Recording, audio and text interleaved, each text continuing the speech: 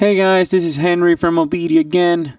We are back with our Pro Tools tutorial videos, and today we're going to keep working on our Pro Tools edit tools. Today's edit tool is going to be the pencil tool.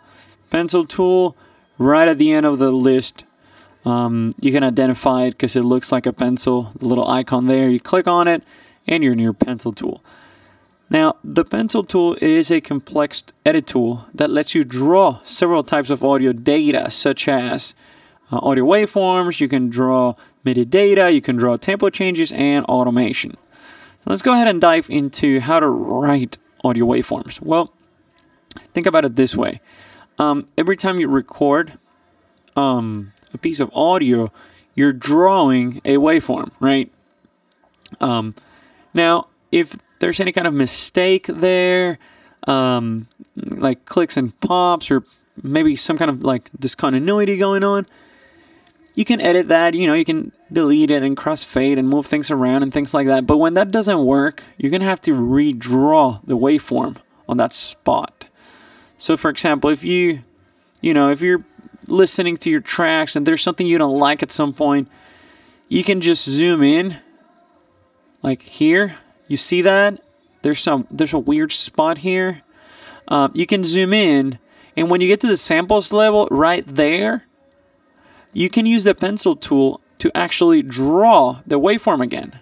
For example, you can just click and drag, and you'll be drawing, right, the waveform again. Now, in this case, I'm just drawing something random, but typically you would use it to fix discontinuities and things like that.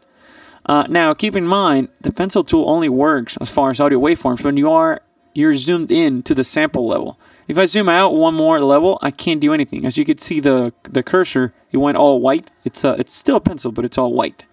Now, when you zoom into the samples level, the pencil, it's actually colored, meaning that it's working now. Okay, so that's the pencil tool as far as drawing audio waveforms.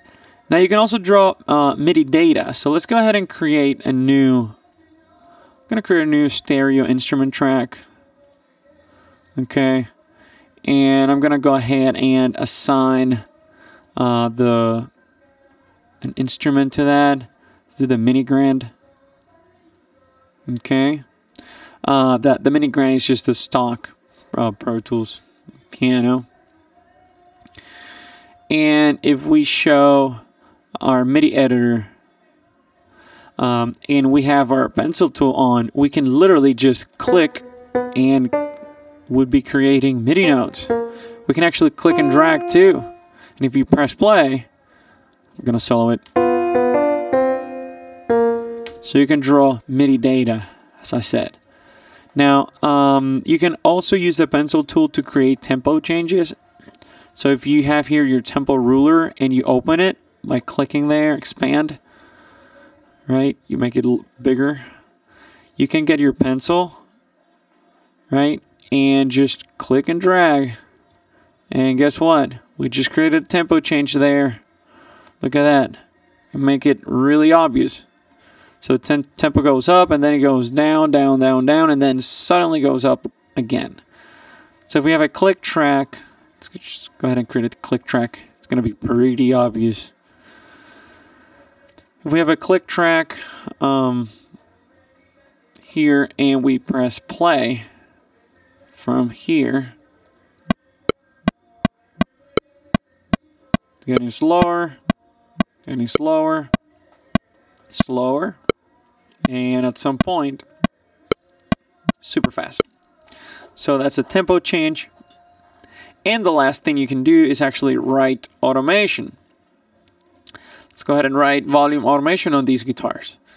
If we switch from waveform view to volume view, make this bigger, you can once again select that pencil and simply click and drag to write automation. So now the level of the guitars is going to change. It's going to be really obvious when I press play. Here we go.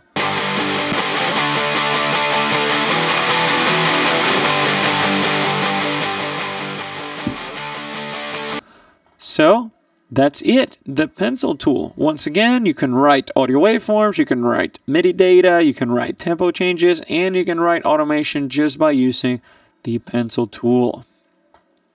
Now, keep in mind, we've been using the pencil tool in freehand mode. You have all these other modes. You can just select them by going right-click on top of that pencil tool. And then you can select either freehand, which is the one that we use, or you can use a straight line, triangle, square, random, parabolic, or the S-curve. Most likely you're going to be using the freehand mode, but you have those others if needed.